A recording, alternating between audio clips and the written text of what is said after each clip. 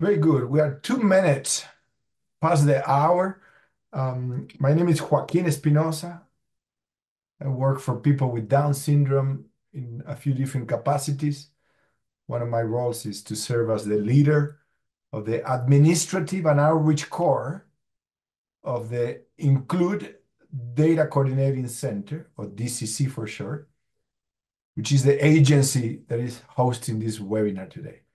So this is the fall 2024 webinar by the Include Data Coordinating Center. We have a great agenda, if I may say so. And first today, we're going to hear from Dr. Hui-Cheng Lin, who is the project scientist from the National Heart, Lung, and Blood Institute, who is co-managing the Include Data Coordinating Center.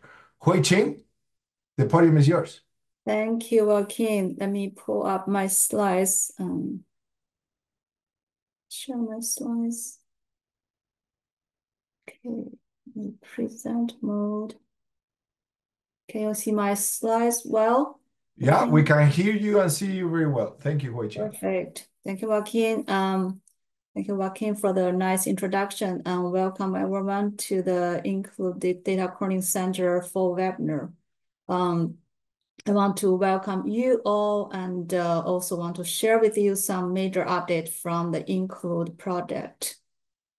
This is a very fresh slide about Down syndrome funding at NIH, and you are the first group to see this updated report, actually. By the end of fiscal year 24, NIH has invested more than $438 million over the past 7 years on over 350 awards through the Include project. Please go to the Include website for all Include funding opportunities. And I want to remind you that all the RFAs with multiple receipt date will be renewed, which includes the R03 NOFO for data curation, data sharing, and data analysis that this group may be specifically interested. So this is the QR code for our funding opportunities on the Include website. This is a summary of the major numbers from the Include project.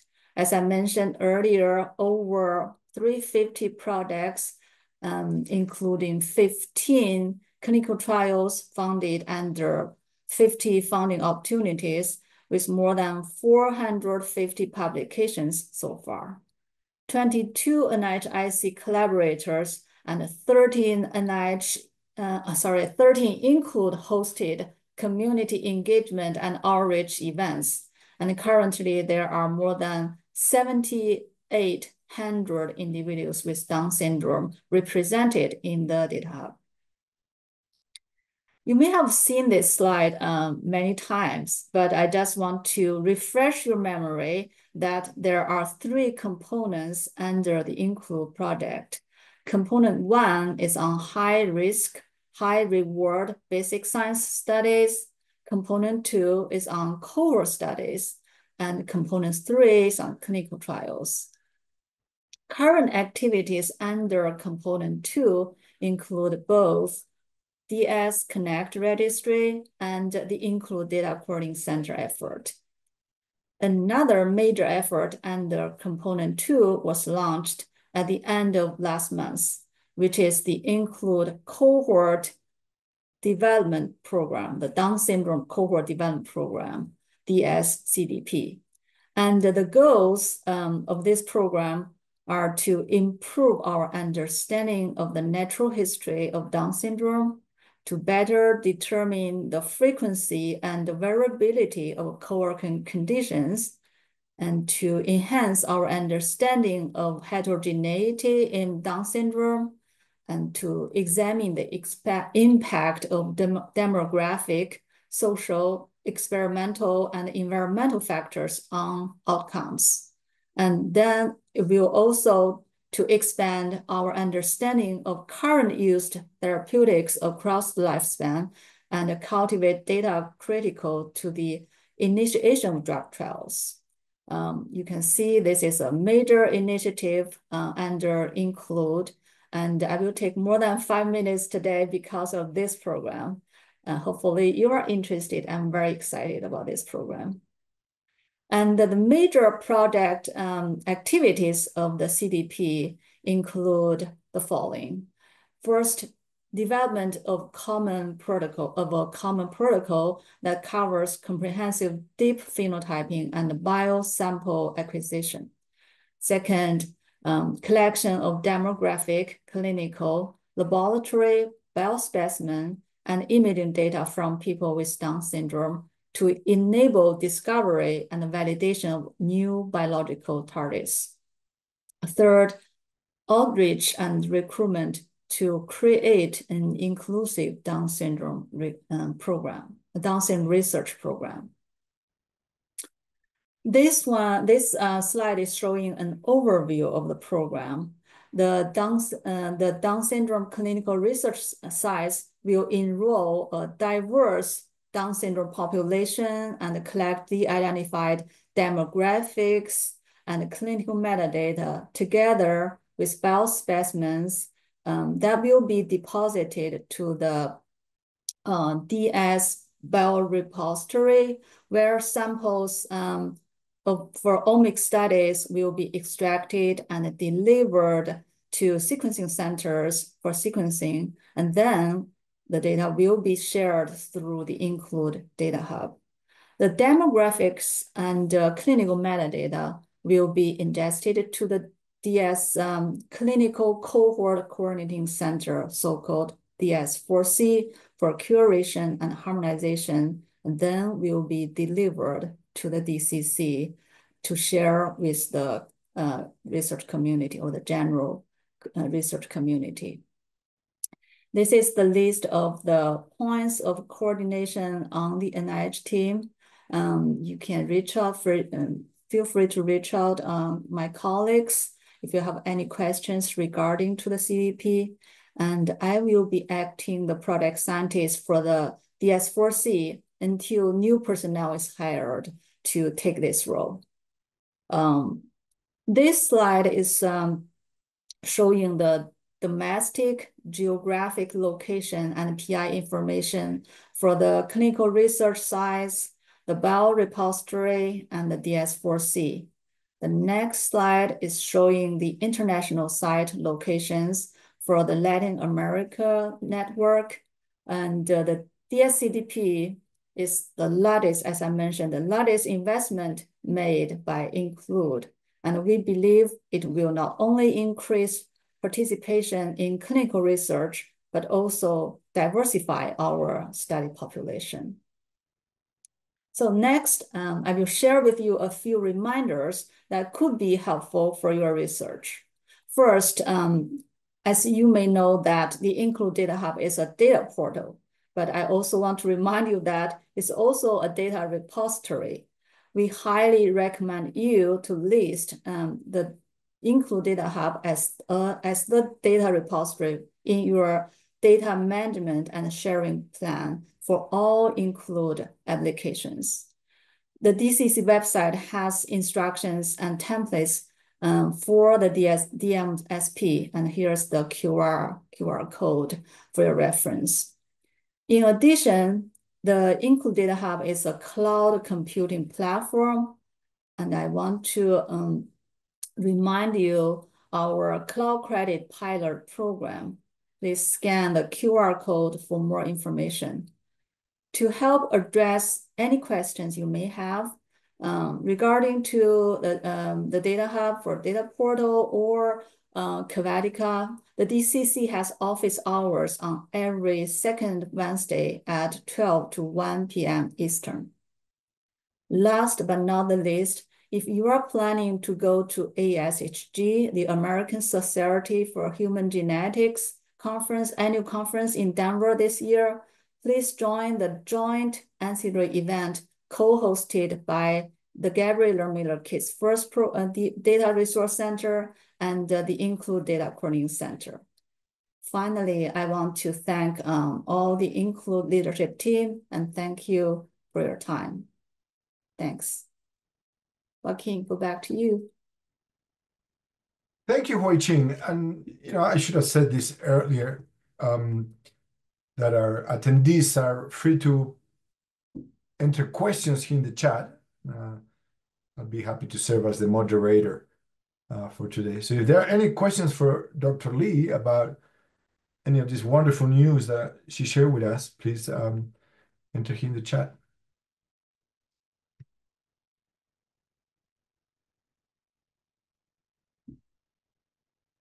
We can also, if something comes to you, enter in the chat, we can tackle the questions at a later time during the webinar. So I believe that next in the roster is Dr. Robert Caro. Robert serves as the leader of the Data Management Core, one of the 3 cores of the Include Data Coordinating Center.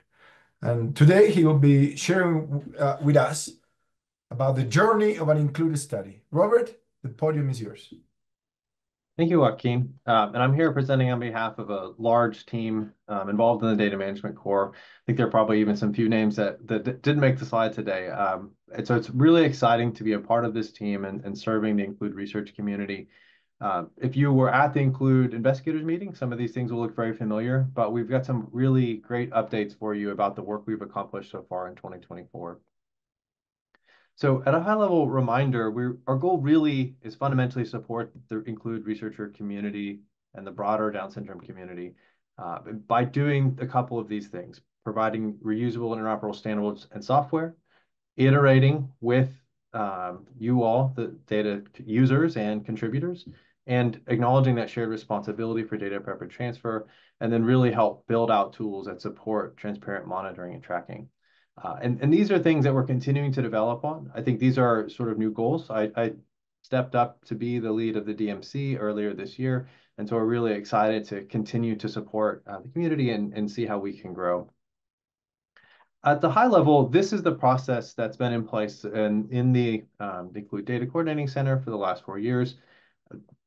Starting off with Joaquin's group in the AOC, engaging with researchers, working with them to collect data through our data intake teams, bringing that data into the Include DCC systems, annotating that information with metadata, standardizing and harmonizing the data that were provided, exchanging that data via FHIR, bringing that data into the Include Data Hub and portal, and then finally enabling analysis in Cavatica for researchers.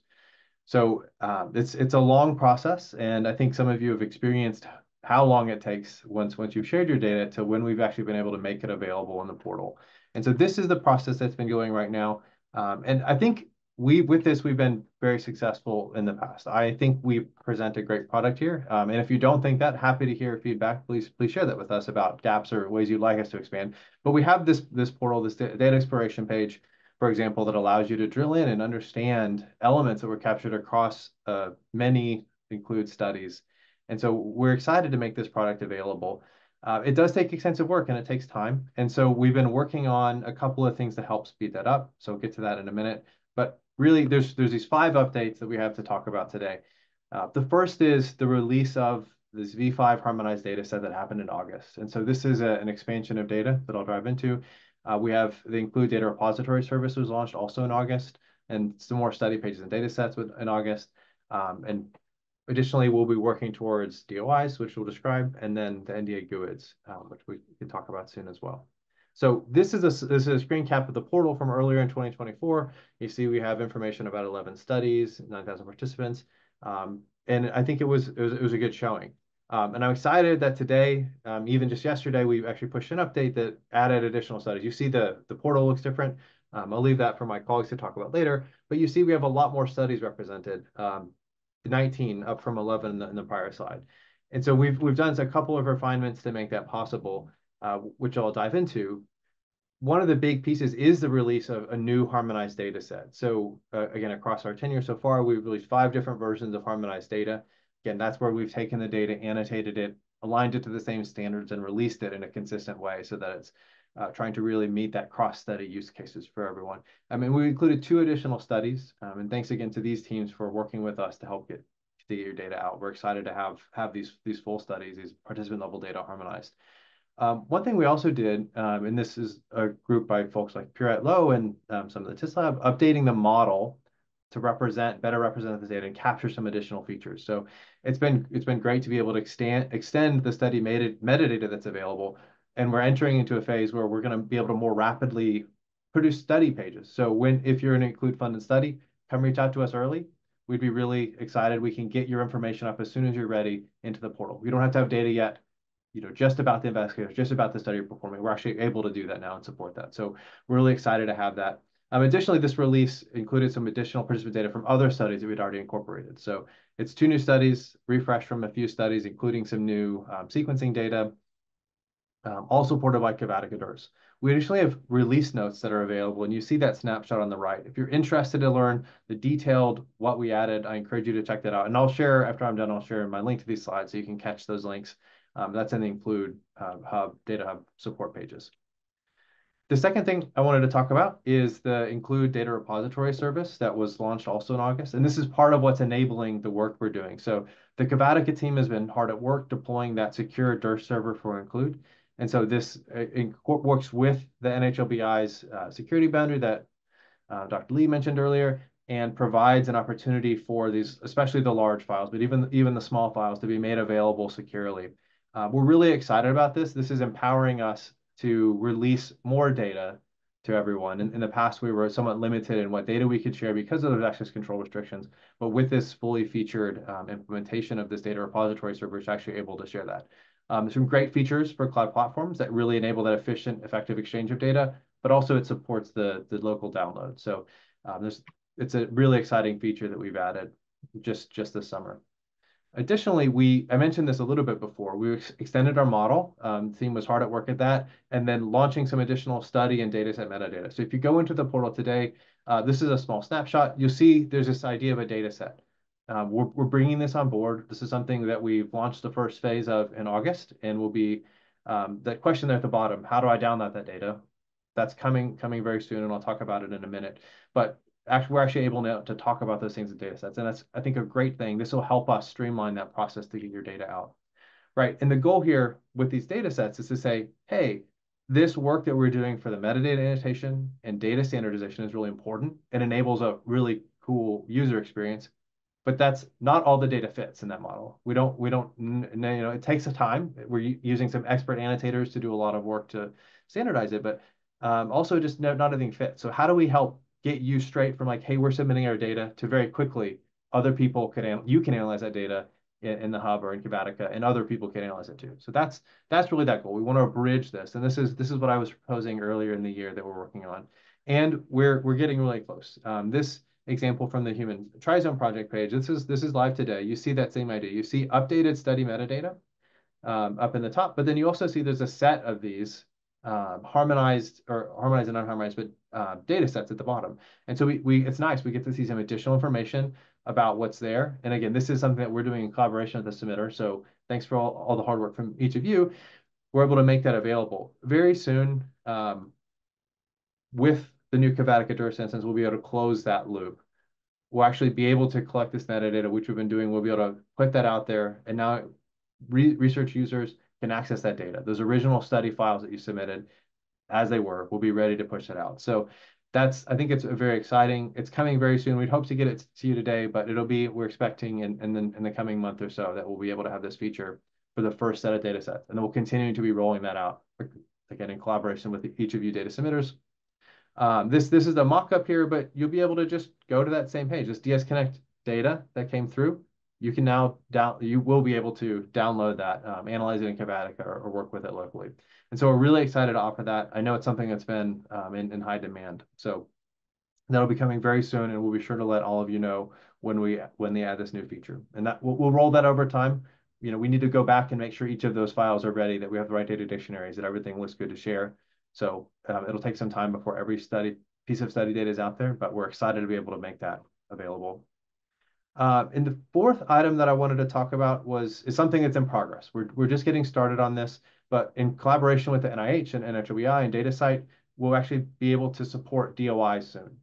This is another really important feature that I know investigators have asked. When you publish, you want to be able to put those DOIs that, hey, this is where my data is. This is where you can download it. Studies often even require DOIs for publishing, or journals do. So I think this is going to be really important. We'll be working out the details soon. We've done some preliminary work. We're in early development on this feature, but we can expect in the coming months that you'll be able to request when you submit your data to have a DOI minted. We'll manage that process with DataCite, who's an independent group that works with NIH and others to mint those DOIs, and then you'll be able to link that directly to your study pages and data sets within the hub. And so I'm hopeful that'll be a great tool. Again, as we continue to develop, we'll get this ready and we'll launch it again, hopefully soon.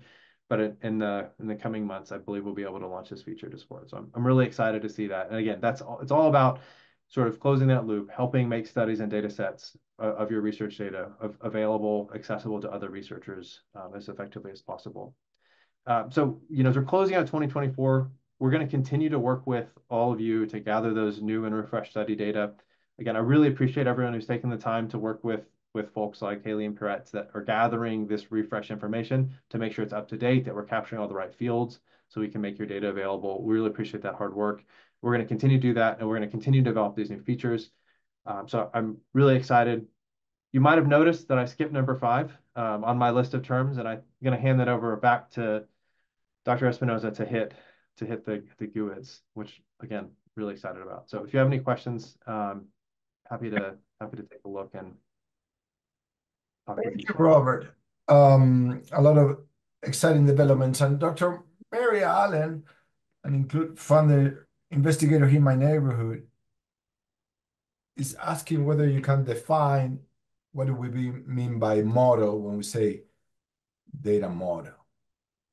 Yeah, that's a great question. So one of the things that we've been doing is harmonizing the data. So we get when you submit your data, you maybe had a spreadsheet that you created, you captured that important information through REDCap, and you handed that. It doesn't look the same as another investigator would have submitted, maybe because you're collecting different types of data.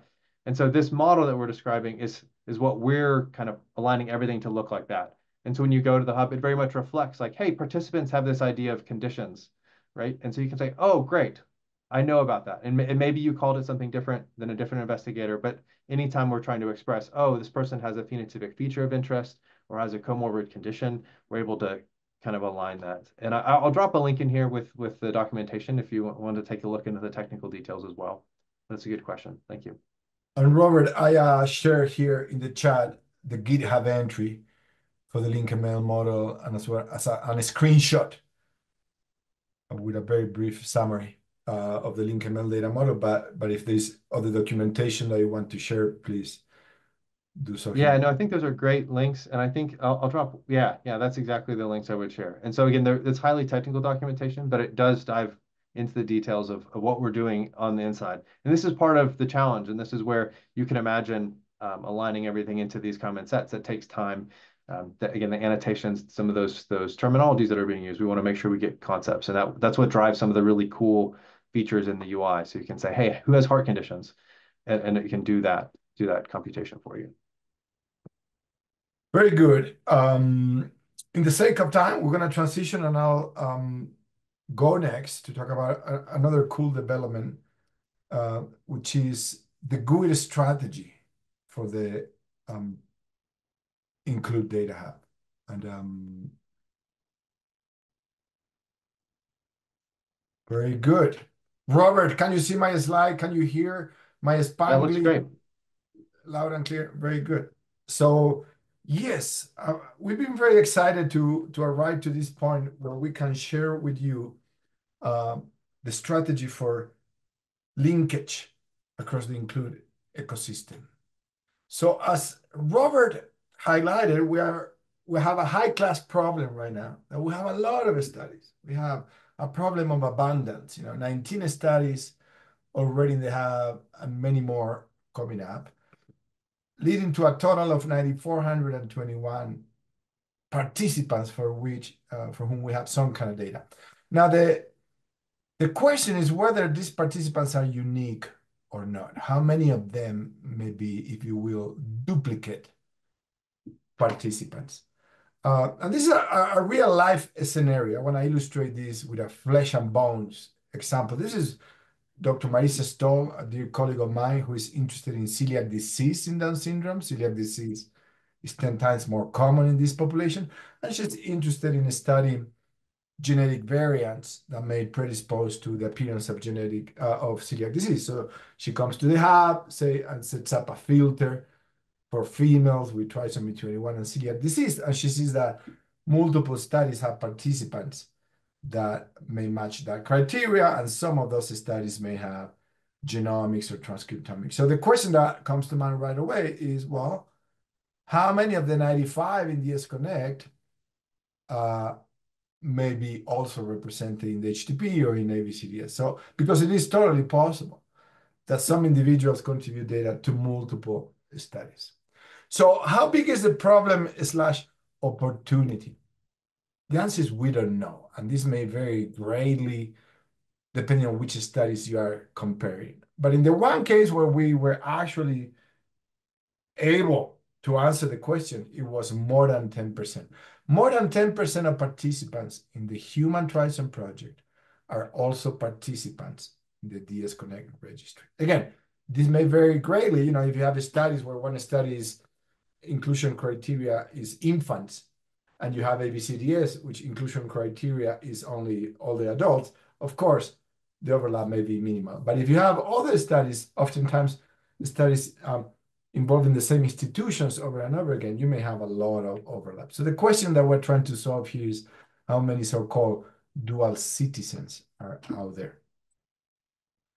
Now, this is a problem, but if your glass is half full, this is an opportunity, because this means that the same participant may be providing different data types, data sets through different studies. So this participant may come to study one, provide a whole genome sequencing and some clinical data, then may show up in a study two that had a different emphasis on nutrition surveys.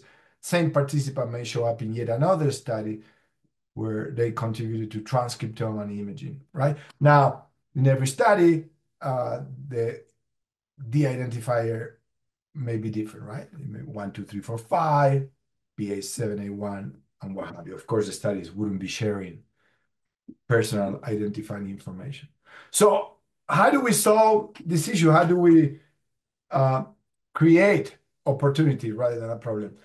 Long story short, the NDA GUIDs. So the Office of Data Science and Sharing at the National Institutes of Child Health and Human Development did a comprehensive analysis of a number of strategies here, and they landed on the NDA GUID. NDA stands for National Institutes of Mental Health Data Archive, NDA, and GUID stands for Global Unique Identifiers. This is one of many possible approaches out there. What is it? Well, it's a tool, an algorithm, if you will, that takes 6 fields of personal identifiable information, the first name, middle name, last name, sex, date of birth, and city and country birth, to create an alphanumerical code known as the NDA GUID. So now we can go from a scenario where there's no linkage across the studies, right? Here the participant is enrolling in multiple studies over time, contributing to different data sets. Yet it is not possible to merge those data sets because each study has been using their own unique alphanumerical code. Now, if all 3 studies had used the NDA GUID, we would know there would be a mechanism to realize that it's the same participant, it's the same person that has been showing up at all these studies. So that creates a unique opportunity to link data sets across the studies. So how does this work? Well, there's a YouTube video here that explains it much better than I'll be able to, and we can put this in the chat as well. But this is basically the summary.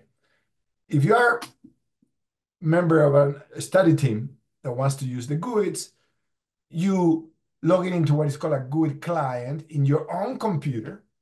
You can download a client of this algorithm of this tool from NIMH, and then on your computer you feed this personally identified information, those 6 fields that I mentioned earlier, which then sends one-way hashes to a GUID server administered by the National Institute of Mental Health. And then if those hashes match the characteristics, the demographics characteristics of an existing participant, you'll get the same GUID that was given to another study.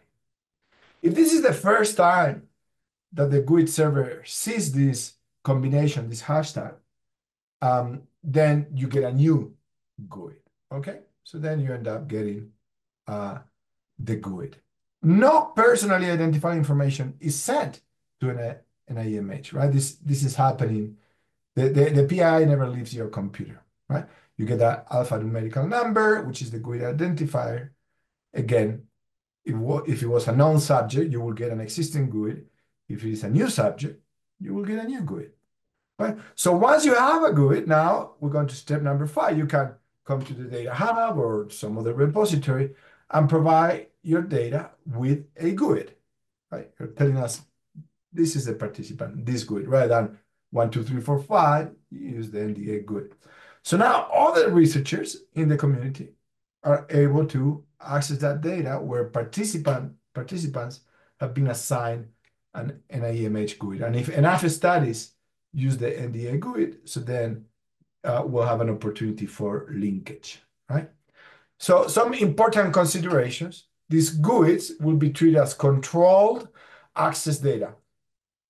Let's pretend it's a whole genome sequence. That's what we mean, right? It's a sensitive piece of data that won't be shared publicly. We will not be displaying the GUIDs in the Include Data Hub. Instead, access to these GUIDs will be authorized through a dbGaP study. dbGaP is the database of genotypes and phenotypes. Oops, it's a typo there.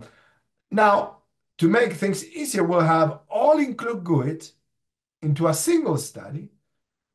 And once you're authorized through that study, you will be able to access what is called the GUID mapping file. So in a single file, you will have all the studies that have GUIDs and all the list of GUIDs and the list of study IDs assigned in the Data Hub. And that's how, by comparing GUIDs and study IDs, you'll be able to merge data sets across the studies, and we'll have a more real-life demonstration of this in the next talk.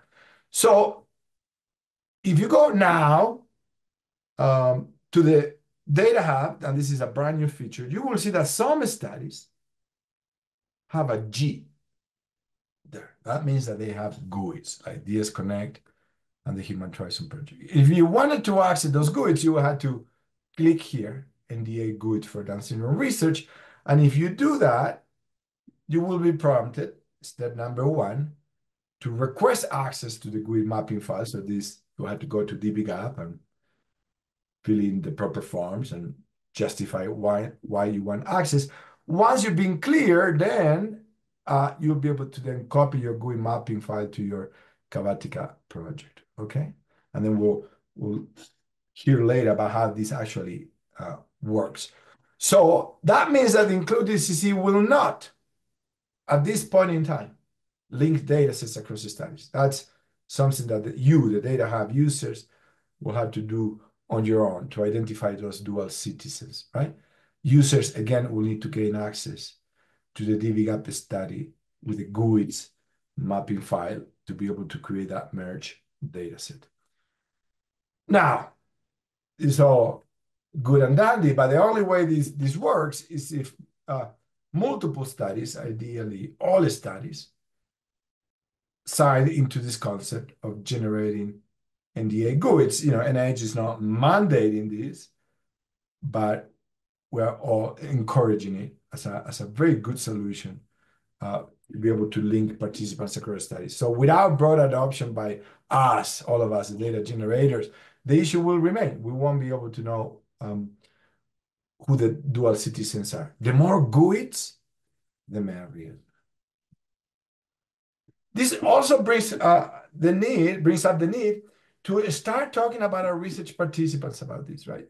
Hopefully, Include funded studies are consenting properly for broad data sharing with the Data Hub and other data repositories. But now I think we need to add language to our consent that is not just about data sharing, but there is also a possibility that the data will be linked. And here in bold, this is an example provided by the Include leadership. Here in bold, I'm highlighting the key aspect. We need to explain to research participants and the families that it's possible that if the participant is in more than one study, researchers may be able to combine de-identified data to ease the burden on researchers and participants alike, right? The purpose of sharing this information is to make more research possible for the benefit of everybody with Down syndrome. So, everything that I just said, and then some, is available to you in our documentation website in includedcc.org. You go on the docs, global unique identifiers, and you will land here. And there's basically an explanation of the slide that I just presented. And then, if you never use the NDA GUID, we put together a how-to guide, which is also linked there. And you can go and step by step understand how to download a client, how to enter the PII, how to get a GUID. And that's my brief presentation today. And we'll be hopefully also posting this presentation, this video, in our help center as well. Any questions about this? Otherwise, we should transition to the last presentation from the DCC before we go into our scientific presentations for the day. Any questions or comments about the GUID strategy?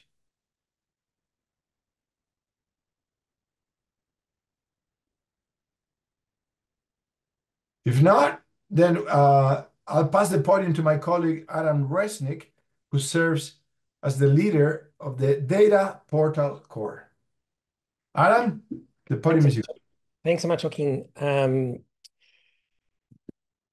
So for my portion of the next few minutes, I'll briefly touch base on what Robert and Joaquin highlighted as related to this emerging concept of unharmonized studies, just to provide a little bit more views for you on how those look and feel within the portal.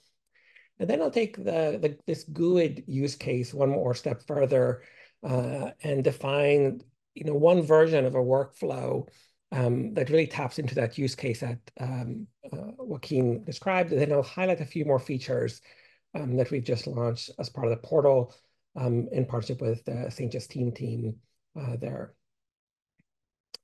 So I just wanted to make sure that there's a shared mental model, different kind of model than earlier for everybody on how these unharmonized studies look within the studies portion. And again, I just want to call out that they will all be essentially annotated with this U as a context. And key is that these are going to be dynamically changing across time.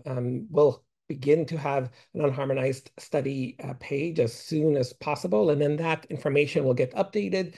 And ultimately, a portion of many of these studies will become harmonized studies as a context.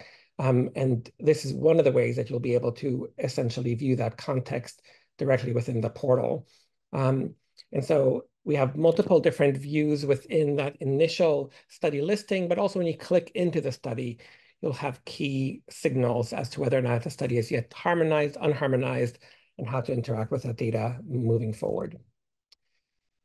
Let me go into the GUID piece, because this is really, I think, highlights a couple of different points that Joaquin and had highlighted. One, within the INCLUDE program, we're going to expect that participants are going to be participating in multiple studies, particularly across a lifespan.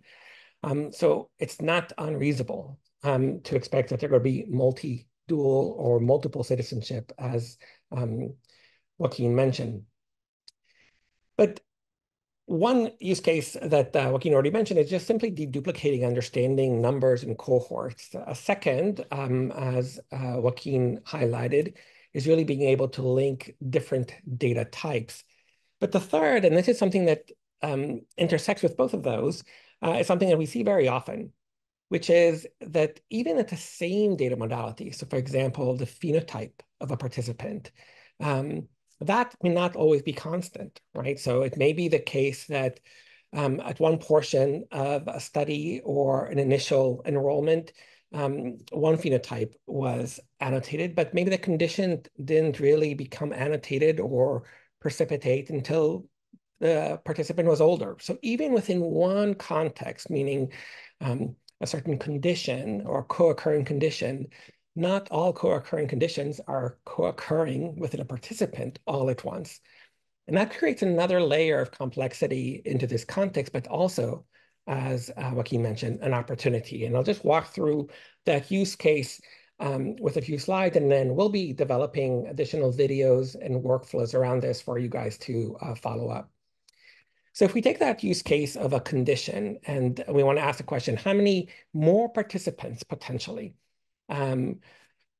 within the HTP project have hearing impairments than I might have realized? Meaning asking the questions that, as the HTP project has annotated a set of phenotypes, maybe the DS Connect annotated at some later time or a different time that a participant might have a hearing impairment, but I want to augment that cohort within the HTP with those DS Connect participants and their phenotypes so that I can assess a new cohort or a meta cohort for potential biological variables in that context. So I can go to the portal and I can start asking this kind of question by saying, okay, let me choose all the HTP participants, the DS Connect participants as a context, and then I can add a phenotype in this context. So here I'm just adding, hearing abnormality via the HPO browser. And you can see the numbers for each one of these contexts, and then I can combine them just to get a sense between them, right? So there are 193 participants that are in HTP that have hearing abnormality annotated, and then there are going to be another 1,346 participants when I combine the DS Connect and phenotype. And the question is, are there more than 193 within HTP that I can then attach these molecular files to them and expand my cohort with a particular phenotype, right? So this is just another iteration of augmenting cohorts through this context. And the reason this really works is because, the HTP has, really well molecularly characterized cohorts, whereas the DS Connect cohort, by and large, has phenotypic cohorts in that context. Again, something you can assess within the studies page. I wanted to pause and just remind you and others that the platform within the Data Hub really functions between this registered context where you can explore and create cohorts, and as Joaquin mentioned, a controlled access environment that can support the ingestion and analytics around controlled access tier data. And again, the GUID file itself is a controlled access tier context. So let's go through the views that would happen if you actually wanted to operationalize asking this kind of question, leveraging the tools and environments within the Data Hub. Joaquin mentioned you would come here and you would essentially request the GUID mapping file. And this will triage you and guide you through the dbGaP process. If you went to dbGaP right now, you would see that there's one requester for the GUIDs. And again, we practice what we preach and try to go through this processes. And so you can see that I, as Adam Resnick, have access to the GUIDs within dbGaP. And then that means I can operationalize and work on those GUIDs within the context of Kavatica. So when you click on copy the GUID mapping file, you'll get a prompt as to where do you want this file to land within the Kavatica workspace. And I already have an include GUID use case project within Kavatica that if I choose that, it'll end up in that context. So within Kavatica, you'll end up coming to an environment that is, the include GUID use case. And within this project, you'll have your include GUID mapping file. So this file essentially provides you the mapping, but if you want to do more with it, you can add additional files and context, to that file. And just for the purposes of demonstration, what I did here is I brought in the phenotypes from both HTP and DS Connect as paired with their subject IDs. That way, I can use the GUID mapping file to link and assess augmentation of the cohort between them. And you can actually download the GUID mapping file and operate on that file locally, but you can also leverage the Kavatica environment to iterate on that workflow. This is what the GUID file looks like. Now, I've replaced the actual GUIDs here with just dummy IDs, but it's really just 3 columns, right? That provides you a study code, participant ID from the portal, and then the GUID itself. And this then becomes the link where I can ask this question, bring me all the hearing impaired participants within HTP, all the hearing impaired participants within DS Connect, bring them together and assess if there's a Venn diagram of overlap.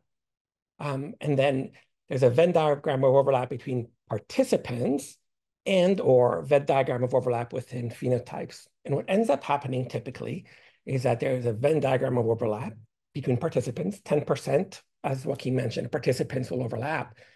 But then it turns out that within that 10% of participants, there are participants that within HTP are not yet annotated as having hearing impairment. And I can attach that HPO term to those participants. And suddenly my cohort of hearing impaired participants within HTP grows, and I can then do more with it. You can do this with a number of different environments within Kavatica. I chose to do it within an RStudio environment within the Kavatica. So I just essentially launched a Data Studio context here, and there's not enough time to go through the entire process live. But this process allows you to essentially bring those files, process them in that context, and really begin to see that augmentation of features between the 2 cohorts. Leveraging the fact that we have harmonized HPO terminologies and Mondo terms between these 2 studies, I can see how I can potentially augment any one feature within one study, and then take that additional cohort here circled in the box and add it to the HTP cohort in ways that I can then bring back into the portal environment. So once I have my new participant set of more than 194 participants, as augmented by DS Connect, I can bring that back into the portal environment and iterate within the HTTP project on attaching new files and augmenting that cohort. For me, this is one of the ways that we can really, even immediately, begin to harness GUIDs within the context of INCLUDE, right? So, to remind sort of just this triaging of use cases, right? One is just to assess overlap or duplication of participant. The second is really to assess how you can augment one participant with data collected in one study with data collected in another study. The third, which I just highlighted, is how to augment participant cohorts by leveraging even the same data modalities, but generated or collected at different times. And this is especially applicable across the occurring conditions and phenotypes, because INCLUDE is going to be longitudinal, because different teams are collecting the data in this context. So you can begin to leverage and build and expand cohorts within a particular study that's generated data within that context. Let me finish with just a couple more really exciting features. I always worry about presenting a large amount of code, right, on a webinar. And I just showed you an RStudio, right, with a bunch of code that I wrote to process this data. And we recognize that this is both a gap and opportunity, for us to improve in that context. The INCLUDE Data Hub already has, an environment for you to start filtering and exploring variants. And we just began piloting additional views and analytics that you can begin exploring within the portal itself. So you don't have to begin leveraging RStudio or Jupyter environment. Not that there's anything wrong with that for those of you who are doing that. So one of our first pilots really is to empower not only querying variants, but querying expression analysis by gene and participant in this context to begin leveraging work that's already been done by investigators like Joaquin himself here. So you can go today to the portal and click on that analytics button, and you'll see the capacity to explore a volcanoplot that allows you to essentially see either gene-specific or participant-specific positioning and differences between cohorts that are trisomy versus disomy context. So for example, in this context, you can choose a particular gene and see the total difference and the effect of karyotype on a particular gene expression value between these two cohorts as a context. And I think this is a very facile framework to, again, allow users to explore that data moving forward. So we're moving not just from allowing exploration of variance, but now looking at continuous variables like expression as one of those kind of components within the portal. And we'll continue to iterate on these types of exploratory features within the portal, and you have an option to sign up for additional views. And these are some of the next steps we'll take as we move forward, where you can begin to search across multiple patients, multiple genes in that context. And then how do we lower the barrier for taking those cohorts and operating on them within the controlled access environment of Kabatica? One last feature that I'll note, it's one of my favorites, which is, as I highlighted earlier, a lot of the way that we leverage the cohort building activity within the portal harnesses this, what's termed as faceted search, right? On the left-hand side, you can click and explore different features of either participants, samples, or data and files. And that's a really powerful framework, but oftentimes users don't know where to start. Which facet do I click on? Where do I start my search? And so we've added this quick filter feature within the portal, so you can just start typing within that environment and you'll immediately be triaged to the correct facet in ways that you can explore. So give that a try and give us feedback on that context as you begin to explore the portal. And with that, I'll end my 10 minutes and look forward to additional feedback. As Joaquin and Robert mentioned, these are a lot of very new features. I think some of these are as new as yesterday. So please provide feedback. We're going to continue to iterate and explore this as we move forward together. Very good. Thank you, Adam. Very powerful features, the GUIDs, important analytics. You'll be hearing more about the DOIs and DOI minting. We're really excited about that prospect as well. Any questions? We have a few minutes to ask any questions to any of the presenters of the first hour. So this first hour was the DCC presenting. We're going to switch at the top of the hour to presentations from INCLUDE funded investigators. Any questions for Hoi-Chin, Robert, myself, or Adam?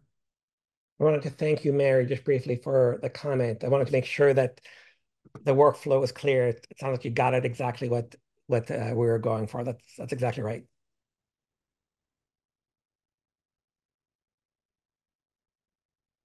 I just want to say thank you. This is going to really enable a lot.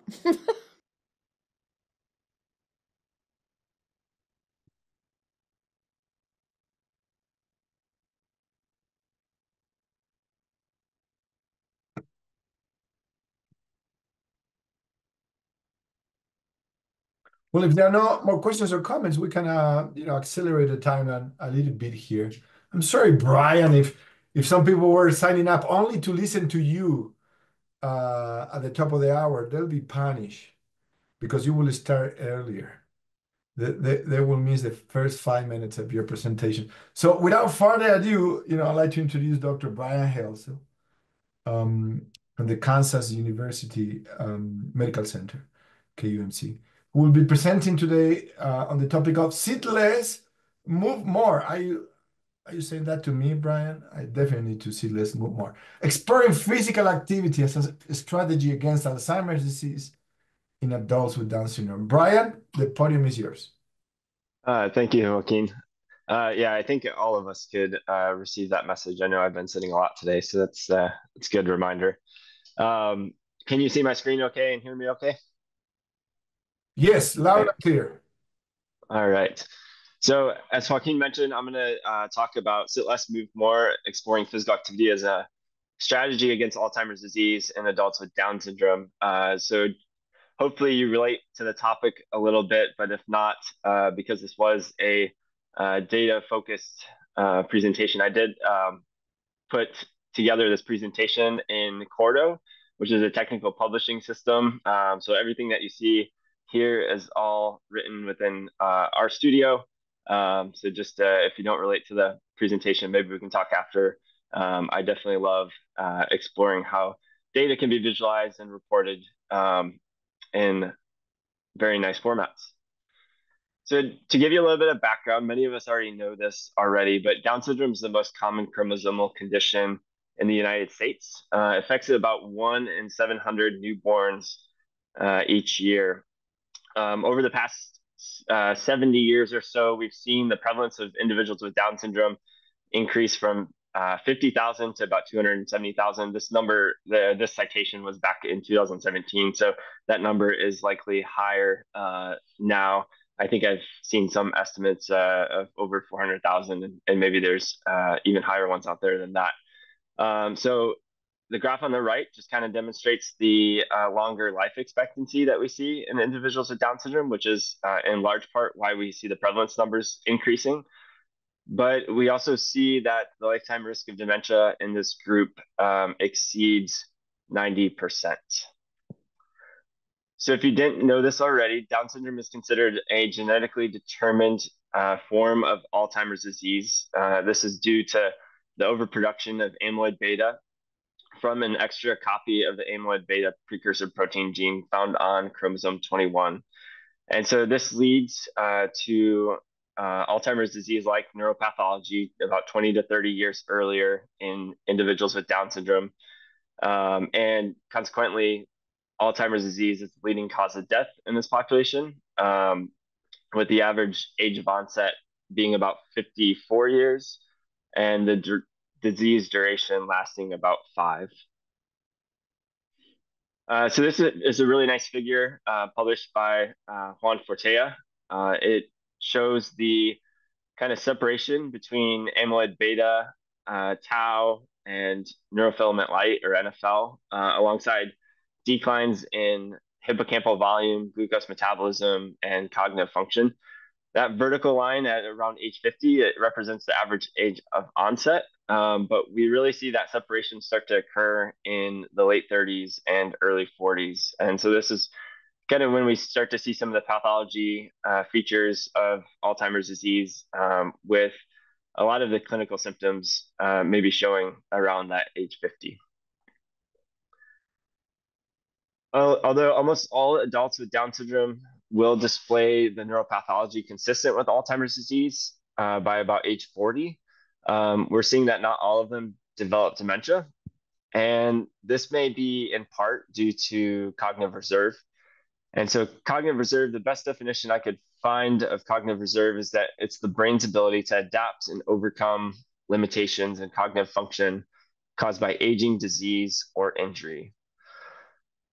So it's an active model of reserve, which suggests that the brain compensates for damage through the different recruitment of different neural networks, or the use of learned alternate cognitive strategies. But really, cognitive reserve might be influenced by a complex interaction between genetics, environmental factors, and each person's ability to actively compensate for the pathological effects that we see with Alzheimer's disease. So factors that might promote cognitive reserve include a lot of our lifestyle factors. So physical activity, diet, sleep, mindfulness, cognitive stimulation activities, so like crossword puzzles, things like that, as well as social engagement. So I put a QR code on screen if you want to scan that. I just thought this was a good overview. So it's a link to the University of Wisconsin's Dementia Matters podcast. Really good podcast if you haven't listened to it. But they had a recent episode reviewing 6 pillars of brain health, where they outlined physical activity, diet, sleep, mindfulness, cognitive stimulating activities, and social engagement. But for today's presentation, I'm going to focus in on that physical activity pillar. And this includes both reducing sedentary time and increasing movement across all intensities. So let's start with research in the general population, because it does seem more abundant than the research in Down syndrome. So just really quick, high level, physical activity, there are reviews that are showing that physical inactivity, rather, is associated with about 12% of Alzheimer's disease cases in the United States. And this is estimated to lead to about 1.1 million cases or attributable cases of Alzheimer's disease per year. So it does have an influence in Alzheimer's disease. These are largely through several listed, but not necessarily exhaustive benefits to brain health. And so when we look at leisure time physical activity, which is like intentional exercise, recreational exercise, it's not job related work, but it's rather going out and engaging in physical activity on your own, like taking a brisk walk. But this has been associated with increased brain volume for whole brain, your prefrontal cortex, hippocampus, or just a few of the studies that I found. It's also associated with improvements in cerebral perfusion, neurogenesis, synaptogenesis as well, and reduced amyloid beta accumulation and tau phosphorylation. And so while this research is largely based on adults without Down syndrome, focus of today's presentation is trying to find out more about Down syndrome. So what do we know about these effects on those with Down syndrome? So the research on physical activity and Alzheimer's disease in adults with Down syndrome is really limited. So there are some studies that show that physical activity is associated with cognitive function, but all the studies that I've found that look at cognitive function, either they don't look at imaging or they do look at imaging and aren't finding the associations with amyloid beta or tau in the imaging measures.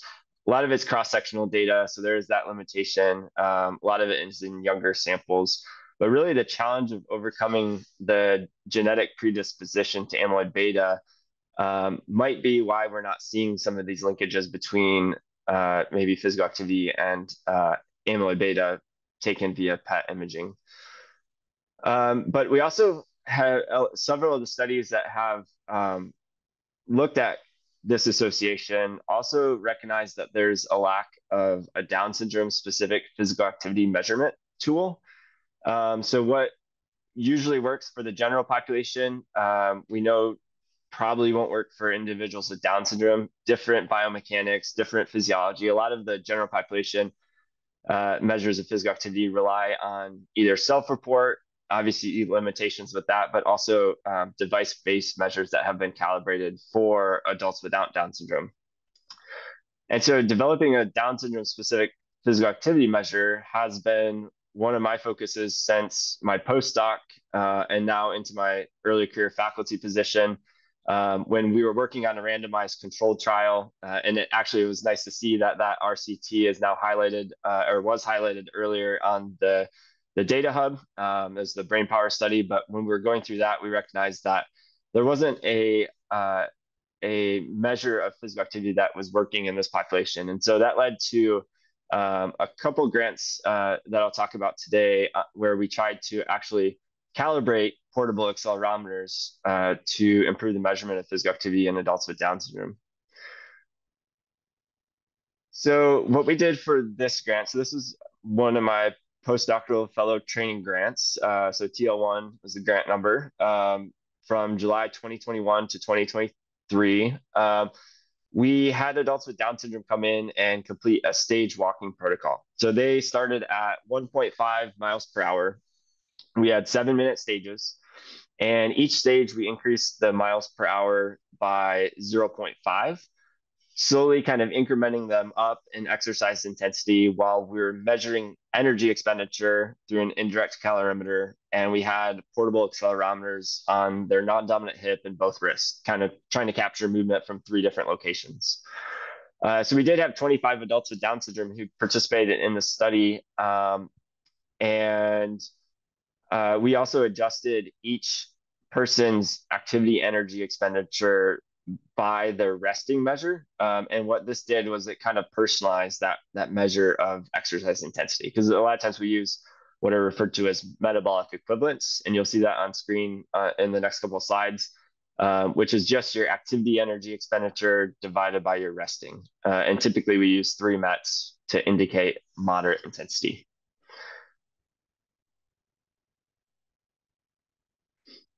So for each treadmill stage, we measured energy expenditure, which the indirect calorimeter and movement intensity with the portable accelerometers. And we did this across the 7 minutes, but we allowed them the first 3 minutes to get up to their steady state. So really, we kind of chopped off the first 3 minutes, knowing that there would be some adjustments with the energy expenditure data as they kind of ramped up to that speed. Just like our heart rate, when we start walking, it takes a while for it to jump up to where it's going to kind of maintain that level if we maintain our speed. So we looked at the first 4 minutes, the last 4 minutes of each of the exercise stages. And this is an example from one participant who completed 6 stages. And you can see kind of what the accelerometer data looks like. We smoothed it out a little bit here, but you can kind of see a nice proportional intensity increase with the accelerometers as we ramp up that treadmill speed. We also saw proportional increases to the treadmill speed in exercise intensity as measured by the indirect calorimeter. So stage 1 was 1.5 miles per hour. Stage 6 was 4.0 miles per hour. And most of the participants, so we stopped this once they got to vigorous intensity. And most participants reached vigorous intensity at stage 3 or stage 4. We did have about 8 participants reach vigorous intensity at stage 5, and only 2 made it to stage 6.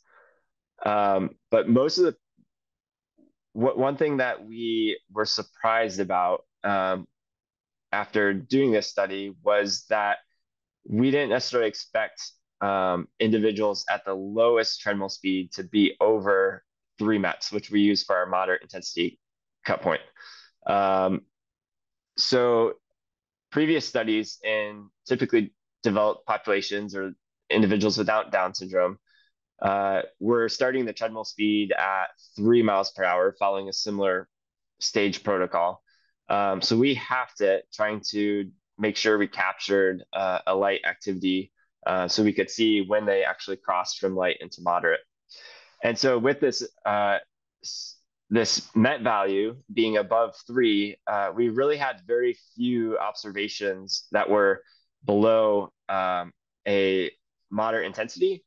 And so this made this protocol maybe a little bit better for maybe determining a moderate to vigorous cut point, but not what we were after, which was light to moderate. And so you can see on the next slide here, because we had so few observations that fell below moderate, especially at that stage 1, the accelerometers didn't do a really good job at picking up the actual exercise intensity at that low stage.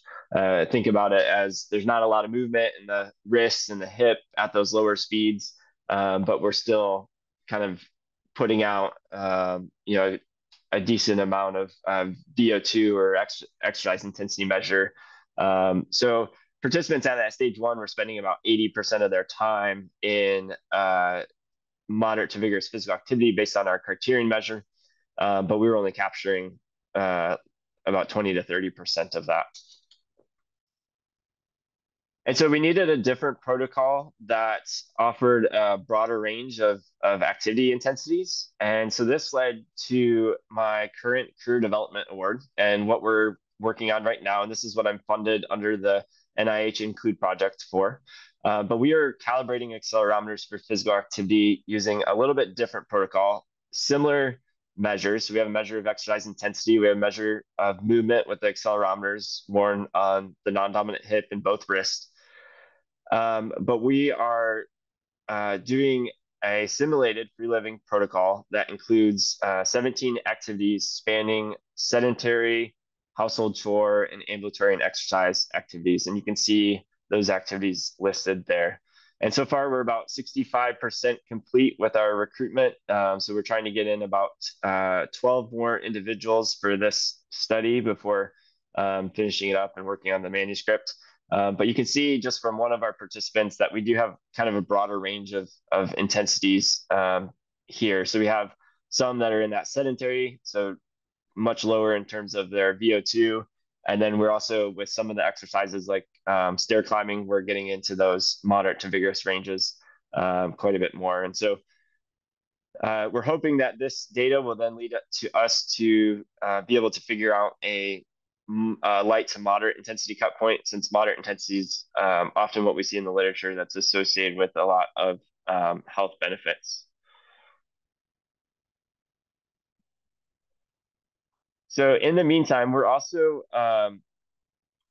even though we face challenges with accurately measuring physical activity in this population, we're also exploring some alternative methods as well.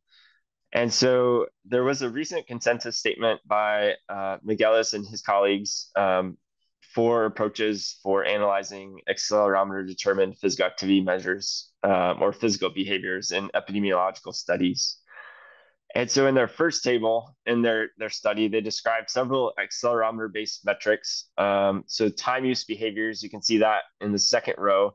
That's often what we use. So those are estimates of like light and moderate and vigorous physical activity. They could also be of different types, like walking, running, or cycling. And they could be bounded or unbounded, meaning bounded is occurring together. So you often see like bouts of 5 minutes of moderate to vigorous physical activity or 10 minutes. But they also offer another approach, which we're exploring now, is the intensity spectrum. And the intensity spectrum is an extension of cut points where we kind of expand and look at activity into different bins. And so we kind of have these arbitrarily selected bins where we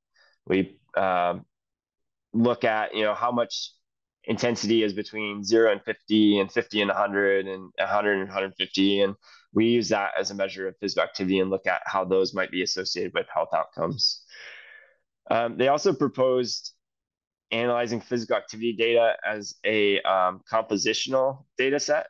So compositional because time use behaviors make up an entire day. So if you think of sleep, sedentary time, light activity, and moderate to vigorous, you have to be in one of those intensities throughout the day. So it makes sense that maybe we should consider this data to be compositional. And they also, in this article, they talk a little bit about isotemporal substitution models. And those models allow us to assess the theoretical effects of reallocating time from one of the time use behaviors, such as sleep, sedentary time, or light activity, to moderate to vigorous physical activity to see like what effect it would have on the health outcome. And so this could be applied to our time use behaviors like sedentary time, light activity, but it could also be applied to the intensity bands as well, or the intensity spectrum that I talked about earlier, offering a richer understanding of how activity patterns might relate to different health outcomes. And so we have started exploring this with a lifestyle data set that can be linked to the Alzheimer's Biomarker Consortium for Down syndrome study. And we started with the intensity bands, but quickly kind of realized that the Hildebrand cut points actually worked well for both the TL1 data from the treadmill, but also was associated with some different cognitive outcomes in this data set as well. And so right now, we haven't published this yet, but we're working on the publication. But we looked at 87 adults with Down syndrome, average age 39 years. They wore accelerometers for 7 days on their non-dominant wrist. And we used ENMO, or Euclidean norm -1, which is basically the vector magnitude. So it looks at 3 axes from an accelerometer and subtracts 1,000 milligravitational units. And so just a little bit different metric. If you're familiar with actigraph counts, it's kind of similar to that, but it's taken from the raw acceleration data. And so we applied different cut points to that. And we produced this compositional analysis plot here. So it's a ternary plot where you can see that the average time spent in sleep was about 27% for this sample. Inactivity was about 61%, and activity was 12.5%. And so we did regress this on some different cognitive function measures, where we looked at the modified cued recall test and the mental status exam that are taken as part of the Down syndrome ABCDS study. And when we did this, so we ran a Tobit model for the modified cued recall test and a linear regression for the mental status exam.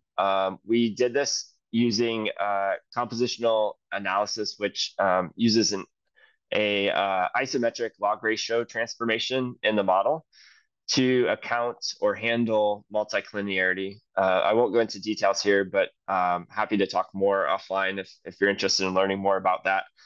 But what this does to the model, or at least the coefficients of the model, is it makes it hard to interpret. So oftentimes in the literature, you'll see it paired with isotemporal substitution, which is the plot on the right. And so what this is doing is just saying, if we change the composition on the x-axis by either taking away or adding to the different intensities, what does that do to our cued recall test in this case?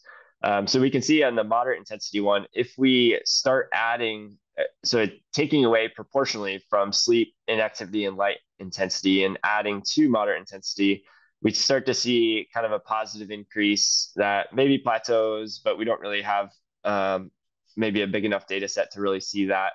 But it does seem like the moderate intensity is increasing the cued recall test in this case.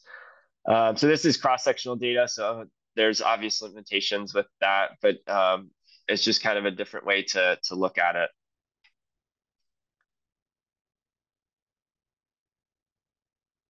So we are still very early in exploring physical activity as a predictor of either cognitive function or changes in Alzheimer's disease, like pathology for adults with Down syndrome. And so we have a lot of work to do. Our team here at the Medical Center at University of Kansas is dedicated to advancing this research, both in clinical trials and observational studies, but also in the measurement studies, which has been a large portion of my work. The research, like I mentioned, is still early, and we're also developing additional research ideas and have our offerings here. So we do have some community resources for individuals with Down syndrome. We do things like quarterly newsletters, and we have a remote-based community exercise program for individuals with Down syndrome. But we also have several different research opportunities that are growing, including just becoming this past year a site for the ABCDS study. And then we're kind of expanding into the caregiver group as well. There's an investigator here at the Medical Center that is looking at doing focus groups with both caregivers and adults with Down syndrome to learn more about what programs that they're interested in, as well as we're establishing or have established and are growing a community advisory board, which was recently instrumental in helping us score a 1% on a recent grant application. We're also exploring digital health technologies and how we could use things like exergames or behavior change strategies through like mobile phones to change physical activity behaviors. And other things that I'm interested in too are seeing if we can kind of access clinics and start to get clinic to community referrals where maybe we're aligning with a program like Exercise is Medicine and getting opportunities for doctors or other medical providers to prescribe exercise while having trained staff work with individuals with Down syndrome or other intellectual and developmental disabilities to treat their health problems with physical activity or exercise. And so I'd love to talk to you a little bit more if you're interested in any of that. That's kind of a high-level overview of the stuff we have going on at the University of Kansas Medical Center. But I welcome any questions, as well as if you want to connect offline. My email is on this slide. Very good. Thank you very much, Brian. We do have time for questions. Are you open to criticisms, Brian, as well? Yeah, absolutely. Very good. So we're open for questions and criticisms.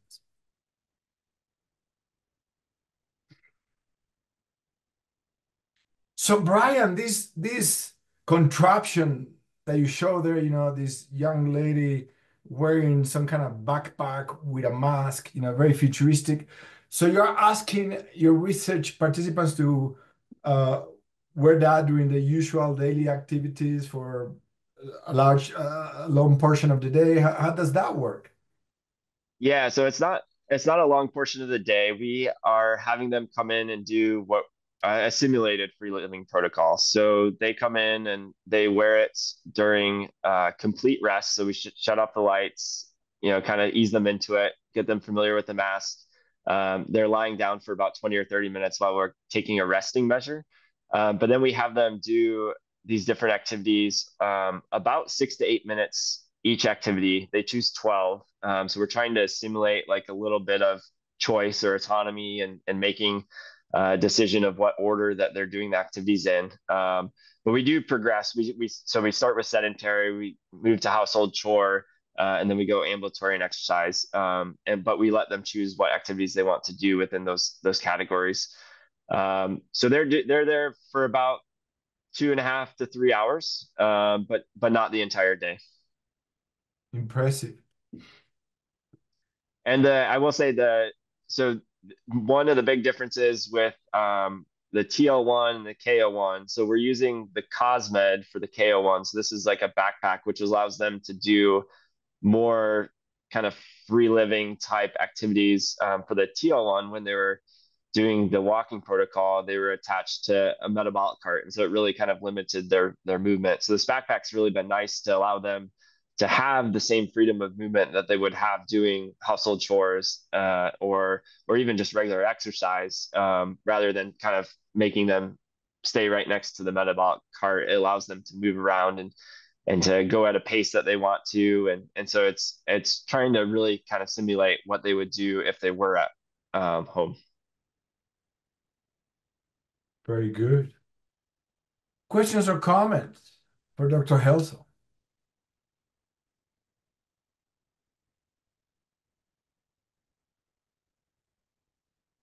So, Brian, are you collecting biospecimens, um, to match this physiognomics or whatever the right word is, this amazing amount of data?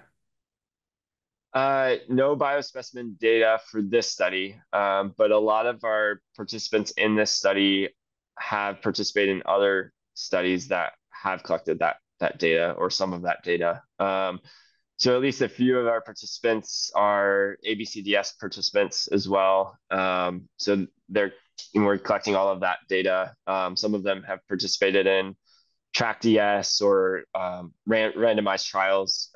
So Dr. Lauren Tomey has several randomized trials that either focus on diet or physical activity. And a lot of those have measures of cognitive function or imaging measures or blood draws. And so we're getting some of that data from those studies or at least it could be linked back to those studies. Though at least for some of them, the GUID is a little bit newer for us, and so we're kind of exploring that right now. Can we start collecting that data or put amendments into like our IRB to collect the necessary information? I think we have a lot of the information to calculate the GUIDs, but we might be missing like one or two of the key pieces to get that. But that is something our team is exploring now. Very good. Any other questions or comments or criticisms for Dr. Helsel?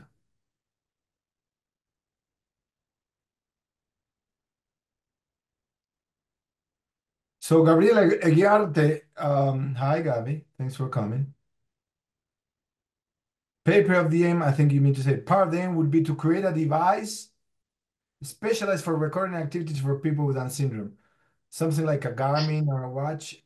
And this actually, Gabby beat me to it because Brian, very selfishly, I would love to know what is your favorite wearable monitor. I have both a Garmin and a Fitbit, and yeah. So is this part of your work? I mean, are you trying to come out with an best approach to wearables in Down syndrome, and maybe be able to collect data at a much larger scale? Yeah, so the wearables all exist. I would say that I'm biased maybe toward Garmin devices for the commercialized option. I have a Garmin. Garmin's also located in the Kansas City area, and so we partner with them. Also, Fitbits have been bought by Google recently.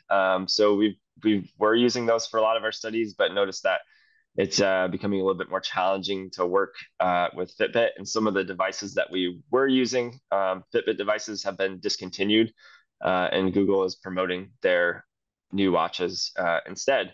So the API for Fitbit was really nice to work with. I'm still becoming a little bit more familiar with the Garmin API, but in terms of what we use for our true measures of physical activity, we often use AxGraph accelerometers. So this is a device made by AxGraph. They have a few different models. One of their most recent models really, they've really upped the technology on what they are able to collect. But the main thing that we're interested in is a signal from the X, Y, and Z axis telling us which way the participant is moving based on their acceleration. And then we turn those in through kind of post-processing.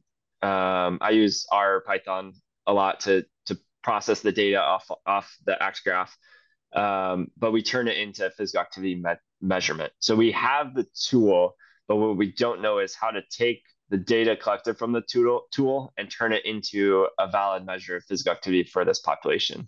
And so that's a lot what my TL1 and KO1 is. So taking the data from the device, looking at how it correlates or it links to our true measure of exercise intensity, which is through the mass, the indirect calorimeter, and then seeing if we can calibrate those devices after the data is collected to get a valid measure of physical activity. Very good. Thank you, Brian. And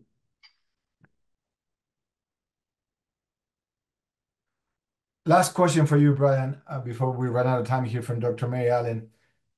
In general, the data implies exercise is quite challenging for individuals with Down syndrome, but several people don't fit that pattern. What can you say about those individuals that may not have this difficulty with exercise? Yeah, so are we talking about the measurement specifically? Okay. So yeah, so accelerometers, often if you look at a validation study for an accelerometer, it's done in a small sample of people without disabilities or maybe college students, if that's what the professor has access to. And they take those cut points and we try and apply them to a bunch of different populations. But in reality, every population needs their own cut point. They need their own maybe way to process the physical activity data. There's some kind of newer approaches where they look at like relative intensity. So like intensity relative or movement intensity, rather, acceleration relative to the person. So they might have someone come in and do a walk test as fast as they can. And then they set that as their maximal acceleration and look at, okay, how does their weekly activity compare to that maximal value? So it's kind of a more relative approach, but they're doing that in people with like chronic fatigue and other conditions. But yeah, each population really needs their own physical activity measurement. So my interest being in Down syndrome is kind of why I've focused there. And so a lot of what our studies are at the medical center, but really if you study a different population outside of Down syndrome that has a physical or intellectual disability, or even if they have Alzheimer's disease or MCI, like there hasn't really been cut points developed or measurement tools developed for those populations as well. Very good. Thank you, Brian. And we're at the bottom of the hour. Thank you very much for a great presentation. We're going to transition now to Dr. Adam De Smith from the University of Southern California. He will demonstrate the fascinating breadth of the INCLUDE project. We're going to go from exercise and Alzheimer's disease all the way to epidemiology of transient leukemia in newborns with Down syndrome. Thank you, Adam, for joining today. The podium is yours. Thanks, Joaquin. Can you hear me okay? Very good. Thank you. So yeah, thanks for inviting me to speak today. I'm excited to present some of the work from our sequencing study that's now in the INCLUDE DCC. but also discuss in general how and why GATA1 mutations may develop in fetuses with trisomy 21. So first, just a little background about leukemia in kids with Down syndrome. So we know that children with Down syndrome have a high risk of developing acute leukemia with up to 30-fold increased risk of ALL, acute lymphoblastic leukemia, and at least a 500-fold increased risk of a rare subtype of AML called acute megakaryoblast leukemia. And it's estimated that up to 3% of children with Down syndrome will develop leukemia, which is obviously much higher than the euploid population. And we know that trisomy 21 leads to perturbed hematopoiesis. So we see increased hematopoietic stem cells and megakaryocyte erythroid progenitors, impaired B-cell differentiation, and likely that both of these contribute to the myeloid and lymphoid leukemias. And we know that newborns with Down syndrome can also present with what's called a transient leukemia, which is driven by somatic mutations in the GATA1 gene, which is a transcription factor essential for development of red blood cells. So around 10% of newborns with Down syndrome present with what's called transient abnormal myelopoiesis, or TAM. This is associated with increased circulation of these immature megakaryoblast cells. It can be fatal in up to 20% of cases, and is driven by these somatic mutations in GATA1 that arise during pregnancy. So we also know that in addition to these diagnosed with TAM, there's about 15 to 20% of newborns with Down syndrome that have GATA1 mutations, but without the clinical features. And so these have been termed silent TAM. So for example, here, there were 169 individuals that did not have a GATA1 mutation from the previously standard techniques. And then through next generation sequencing, they found that about 20% of these did in fact have a GATA1 mutation, but at a lower variant allele fraction than was able to be detected using the previous methods. Of these newborns with GATA1 mutations, it typically resolves spontaneously, but up to 20% will develop myeloid leukemia in Down syndrome, or MLDS. So MLDS is a two-step process then, where first we need the development of the GATA1 mutation, or GATA1S. It's termed that for the short isoform of GATA1. So it requires, as I said, the development of GATA1 mutations causing this pre-leukemia. But to develop acute leukemia, you need these second hit mutations that occur during childhood, typically in genes involved in the cohesin complex. So I recommend this science paper, really amazing work. One of the things they showed was how the GATA1 mutations affect hematopoiesis and leukemia development, and also identified some microRNAs on chromosome 21 that may be required for the persistence of these GATA1S blasts, so the clones containing these mutant cells, mutant GATA1 gene. But some outstanding questions are, why do these GATA1 mutations develop in only some fetuses with trisomy 21? And why do they vary so much in clonal frequency? So first of all, before talking about our study, I wanted to go through some observations from the literature. So in 2006, it was actually shown that oxidative stress is higher in fetuses with Down syndrome than in normal fetuses or euploid fetuses, but also higher than in fetuses with growth restriction, really suggesting that Down syndrome leads to oxidative stress during pregnancy. Then there was a study from Jeff Taub's group in 2009, where they looked at the mutational spectrum of GATA1 mutations and found that a predominance of these particular base pair changes that are consistent with what we know about the mutational effects of oxidative stress. And then a more recent paper looked at mutations occurring in fetal hematopoietic stem cells in trisomy 21 versus euploid, and found that those with a high mutation burden showed evidence of an oxidative stress-induced mutagenesis. So this is a mutational signature, SPS18, that's been implicated in or associated with reactive oxygen species.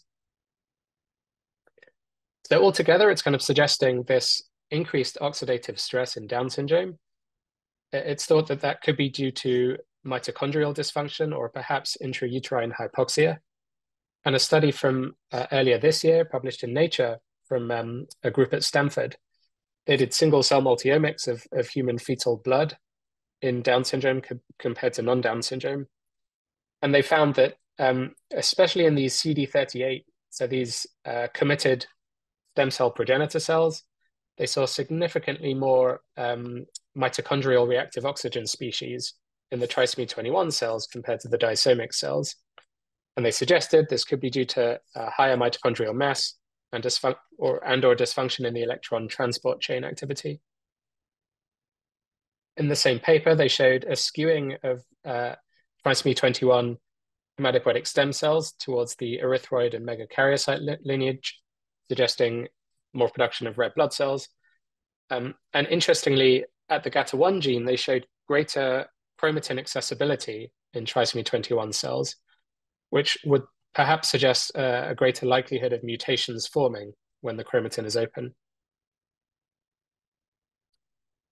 And I almost forgot, but didn't forget to highlight a paper from Dr. Espinoza and along with Matt Galbraith, where they showed across the lifetime, individuals with Down syndrome do appear to have increased hypoxia, characterized by hyperactive interferon signaling. But I don't think that this study went as far back in the lifetime to include newborns, but still kind of supporting this idea of increased hypoxia in individuals with Down syndrome. And some more literature here, not from individuals with Down syndrome, but in individuals suffering from hypoxia. That's actually been shown that GATA1 is one of the most overexpressed genes in humans under hypoxic conditions. So this was here showing upregulation of GATA1 with increasing exposure to lower oxygen. And then in this study of chronic mountain sickness in humans, they found, I think, over a 10-fold overproduction of GATA1 in red here in individuals with CMS compared to individuals without chronic mountain sickness at the same altitude and in individuals at sea level. So all of this to me suggests a possible reason for the generation of GATA1 mutations is the overexpression of GATA1 in fetuses with Down syndrome, and we know that upregulation of genes can increase the likelihood of mutations occurring. And perhaps there may be some selection for this. Some observations from our own work. We previously conducted a study of DNA methylation in newborns with Down syndrome. And within this study, we conducted targeted sequencing of the GATA1 gene in most of the newborn dried blood spot samples that we had. So we had 184, both with methylation array and with targeted sequencing. And we found about 16% had the GATA1 mutation. So first of all, we found that in newborns with Down syndrome with the GATA1 mutation, here in blue, they had significantly more nucleated red blood cells than individuals with Down syndrome without the GATA1 mutation. These data were deconvoluted from the DNA methylation array, so they were not actually counts of these blood cells, but it does go along with what we know about transient leukemia in Down syndrome and increased blast production. We looked at whether there were any DNA methylation regions associated with the GATA1 mutation among newborns with Down syndrome. And we did find the strongest differentially methylated region was at this gene VTRNA2-1, which is an imprinted gene, and methylation has been associated with several environmental exposures or pregnancy-related factors, including maternal age, season of conception, maternal nutrition, and folic acid supplementation. And coming back to this idea of selection, we also found that among the newborns with GATA1 mutations, when we looked at whether these were functional or non-functional, we found that the predicted functional mutations, the variant allele frequency, so basically how clonal they are, the VAF was significantly higher on average in the functional mutations than that of the non-functional mutations, which suggests possible selection of these functional GATA1 mutations. So that's quite a bit of background, which to sum up, we might say that we probably have an idea of why GATA1 mutations develop, but we haven't answered why do we see such variation across newborns with Down syndrome. So in our study, we wanted to investigate whether germline genetic variation may influence the development of somatic GATA1 mutations in Down syndrome. We did have a precedence for this. So we've previously published a genome-wide association study of ALL in Down syndrome. A little bit different. Obviously, that's an acute leukemia, and we did know there were previously discovered genetic variants associated with ALL in the non-Down syndrome population. And indeed, we kind of rediscovered several of these. So, we were interested in the context of transient leukemia or GATA1 mutations, might we see similarly strong effects on the development of these? So we were fortunate to be funded through the INCLUDE EXO1 mechanism. And the original idea was to sequence 470 newborns with Down syndrome in the Oxford Down syndrome cohort study. So this was a collaboration with Dr. Irene Roberts and Parish Vyas, who are co-PIs of the ODSCS. So this would be the first genetic association study of somatic GATA1 mutations in Down syndrome. And we proposed that the sequencing data could also be included in larger studies using EXO1 datasets, because we have information on congenital heart defects, as well as other birth defects and blood cell traits. And I'll come back to that at the end of my talk. So the Oxford Down syndrome study, it's a prospective cohort study that enrolled infants with Down syndrome from 2006 to 2012 from hospitals across the UK. They followed participants from birth to 4 years of age, collected phenotypic and clinical information, including on birth defects, whether TAM, transient abnormal myelopoiesis, was diagnosed clinically, and if any of the children went on to develop leukemia, ALL or MLDS. They conducted targeted sequencing of GATA1 at exons 2 and 3, where the vast majority of mutations occur on the neonatal blood samples. So our study is a genetic epidemiology study of transient leukemia in newborns with Down syndrome. So we wanted to perform a GWAS, as well as looking at the X chromosome, which harbors the GATA1 gene itself, and also look at chromosome 21 variations separately, given that we know that trisomic genotypes, we want to apply different analytic methods to the disomic chromosomes. And we also were interested in genetic ancestry. In our final data set, we had 431 newborns with Down syndrome, with about a 50-50 female to male ratio. We had self-reported race ethnicity information, and majority of participants were white, but we did have a range of other ethnicities. And we had clinical information, as I've mentioned. Amongst the 431 newborns, we have 105 cases that were GATA1 mutation positive, and 326 controls who were wild type for the GATA1 gene. And only 6 out of the GATA1 positive developed MLDS. This is just to show the variation in the GATA1 variant allele fraction across all the subjects. And you can see, as expected, a higher VAF in the newborns with clinically diagnosed TAM versus those without TAM.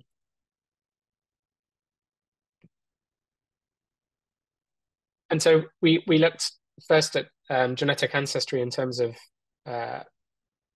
principal components analysis and their relation to reference populations from the 1,000 genomes. Those are colored in gray in the background. And then you can see our individuals, different colors relating to their self-reported race ethnicity.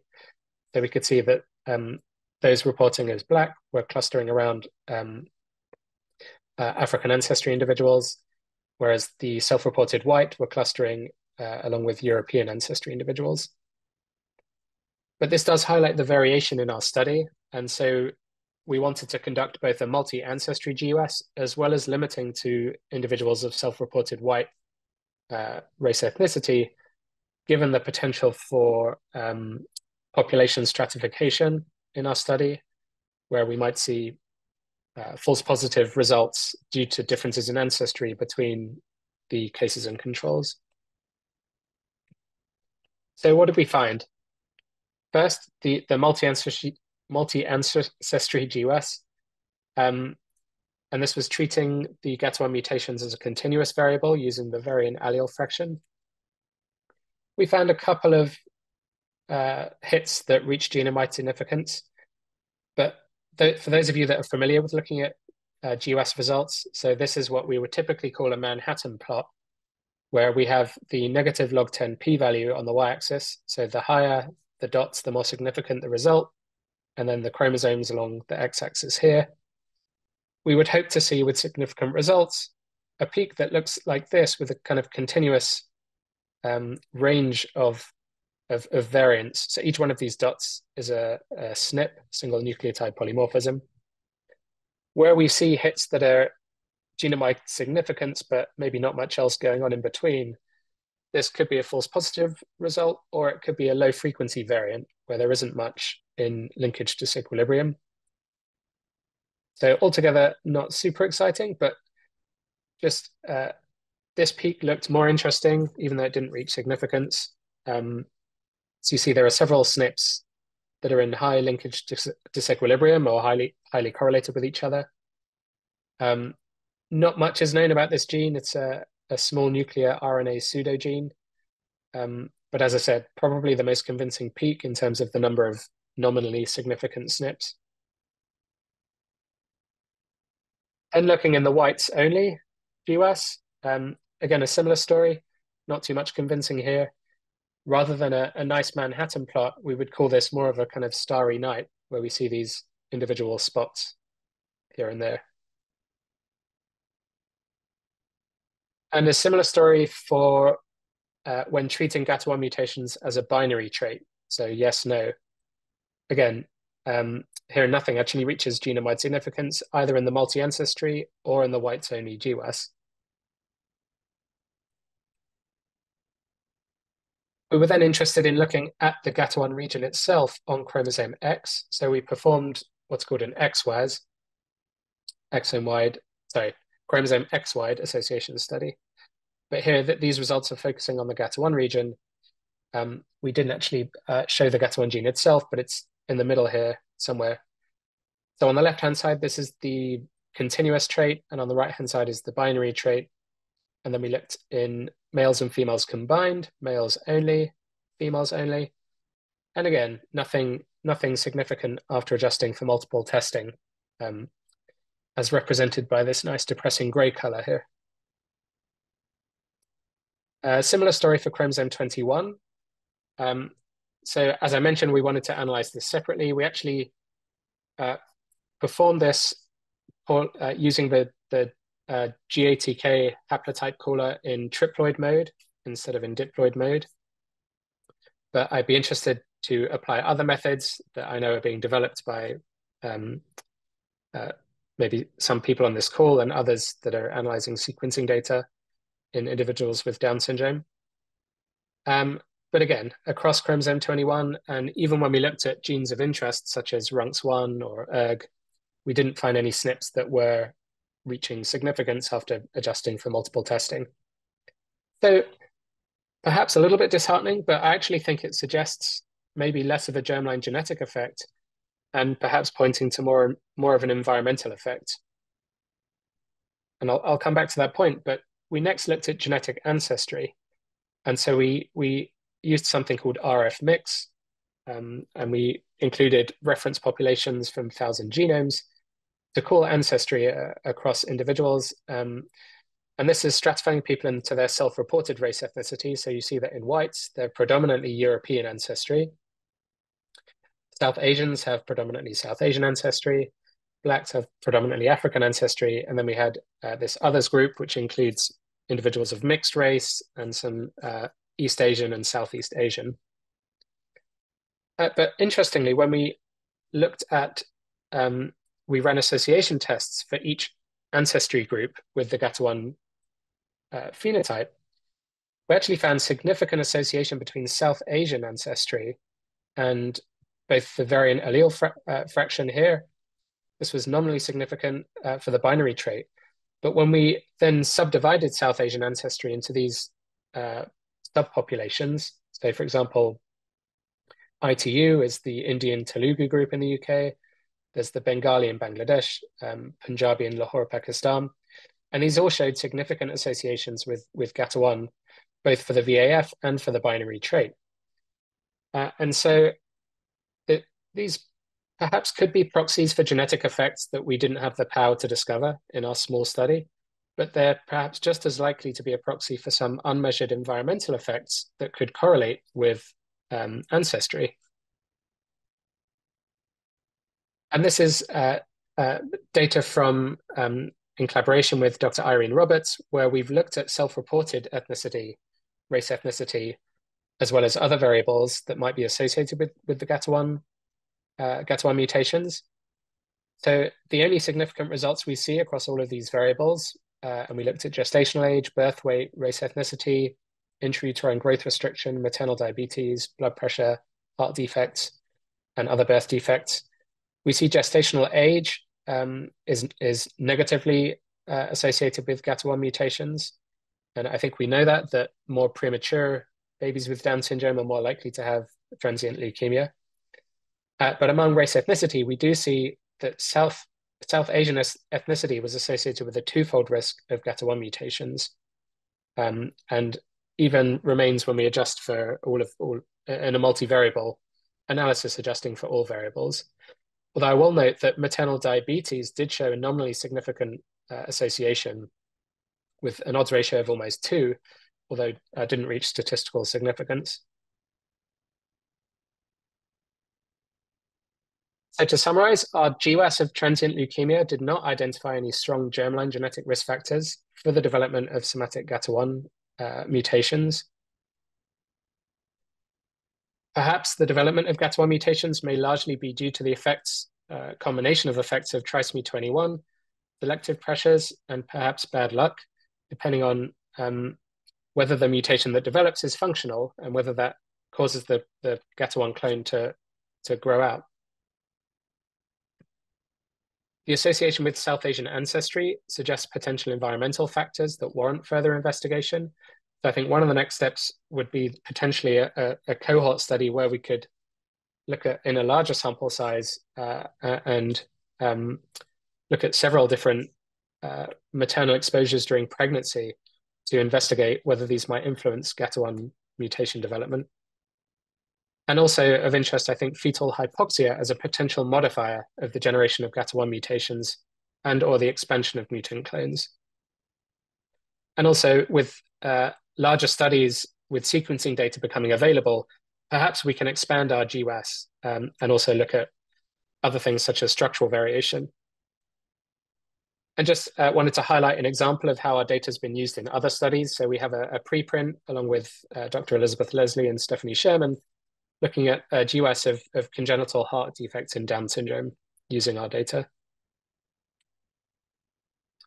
So I just want to conclude and acknowledge my collaborators, especially at the PIs of the Oxford cohort and my postdoc, Yunxi Li, who has been leading the sequencing study that I presented today. And I'm happy to take any questions. And if anyone's interested in collaborating with us, please let me know. Very good. Thank you, Adam. Great stuff. We do have time for questions. Adam, are you open to criticisms as well? Always. Is that okay? Okay, very good. Yeah. Questions and criticisms for Adam. You may have mentioned this, Adam, but how do you think about the context of GATA1 being on the X chromosome and the selection pressure that might be imparted in the context of somatic mutations? More specifically, we see differences on the selection pressures that occur on these chromosomes, typically in cancer, from a germline perspective. If you're looking specifically at the germline mutations for GATA1 that might predispose for somatic mutations. Does that make sense what I'm asking? In terms of the Meaning selection of that the somatic variants? Yeah, meaning that essentially, processes of X chromosome inactivation or other contexts sort of eliminate typical selection pressures that you might occur in other chromosomal settings. So yeah, that's a good point. I hadn't considered those selective pressures of X inactivation too much, but could it then be possible that the selective pressure from trisomy 21 is kind of so strong that it's counteracting that? Yeah, just wondering in that context, yeah, both for so essentially, right, the second hit hypothesis or the context might be different in the setting of sort of the X chromosome setting, in patients in that context. Just a thought, just to consider as a difference potentially than what you might see in other chromosomal contexts. And I guess it is somewhat unique in that the GATA1, we don't see second hit mutations on GATA1 at leukemia diagnosis because they have the first hit. And that's the same mutation that you can find at birth, right? But they get these other mutations in like cohesin genes, etc., that drive the progression to leukemia. And so I think it's just an additional layer of an analysis or just thought that could be considered in that setting. Yeah, it's a great suggestion. Mary? Yeah, so you talked about how in Down syndrome pregnancies there may be an increase in the reactive oxygen. How variable is that from pregnancy to pregnancy? Meaning, yes, the population shifts, but if we were to measure individual women and whether or not they were having shifts in reactive oxygen, would you see the GATA1 mutations in the individuals that are having the reactive oxygen species? Well, I think that's a study that needs to be done. I think we have no idea, right? At the moment, this is pure hypothesis generating in terms of what's been shown, but the epidemiology hasn't been done yet in terms of, for example, monitoring pregnant women or interviewing women and then looking at the GATA1 mutations. But I think the field is crying out for such a study. I guess, yeah. Then there's the ethical question of what do you do if you find a GATA1 mutation, right? Because unless there's a way of treating it and preventing leukemia. Yeah. We are at the top of the hour. Thank you, Adam, and thank you, Brian, for two great presentations today, supported by the INCLUDE project, with studies and data sets that are in the INCLUDE Data Hub. So you guys are exemplary citizens of the community. Hui-Ching, any parting thoughts or comments before we wrap it up here? I mean, those are fantastic research. I'm very curious, if we are having the CDP and will generate more data, give you more power, Adam, you will see a positive result soon, I guess. Very exciting. Hopefully. Thank you. Thank you, everybody. Very good. We'll see you at ASSG, if not at the spring webinar. Thank you, everybody. Have a good weekend. Thank you. Thanks so much, everyone.